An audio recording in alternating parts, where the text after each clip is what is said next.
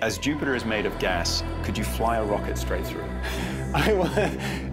No, but it's a great question. Yeah. So you could fly a rocket through the upper bits of its atmosphere, where it's not quite as dense. But if you go down towards the core of Jupiter, the pressure becomes so high and the temperatures become very high. We think there are all sorts of exotic materials. We don't really know what's at the centre of Jupiter. We have a spacecraft called Juno at the moment, which is orbiting around Jupiter, trying to work out what is actually in the middle. We think there are exotic things called metallic liquid hydrogen and all sorts of really strange materials.